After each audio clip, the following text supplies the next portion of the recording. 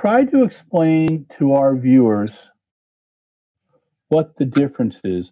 What do you feel about? Do you like being a professional athlete?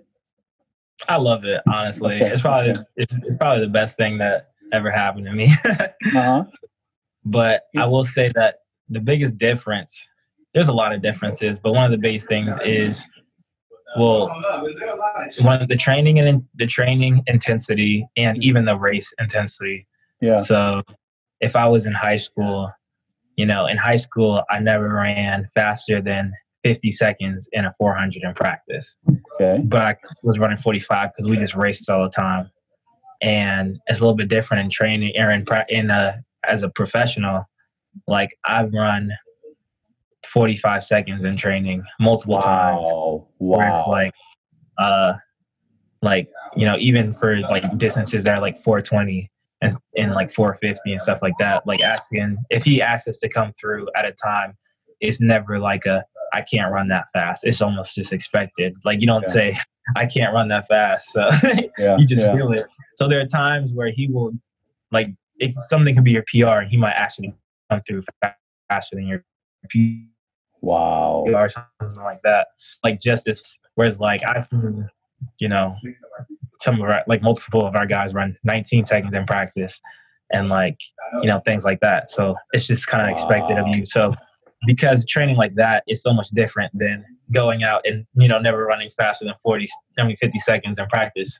Sure. It's it's a whole different thing. So I think the biggest thing being a pro is also like being healthy, because if you can train well, you don't have to hit every day fast.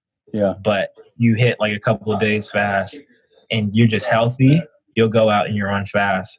So even transitioning, that was very hard for me to grasp, because before I would just like to run all my workouts fast. So if coach gave me a time, it's well, if I run faster than this time, then I'll run faster in the races. But it doesn't necessarily work like that on this level or the way that he trains us, where it's if you're actually running faster than the time, it probably is going to be detrimental for you.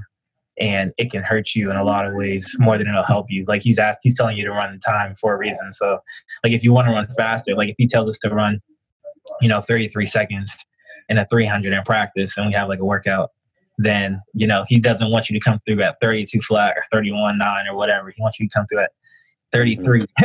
So if you go out and you run 32 or 31 or something like that, it's going to hurt the rest of the workout, and it's going to potentially hurt you and your muscles, because we still have to lift and stuff like that. So have other workouts, and it just piles on. So it's that's something that I had a problem with before, where I would go and I try to do every workout almost more, where this year especially I went and I was okay, if I don't feel good, I'm not doing it, which he asked from me.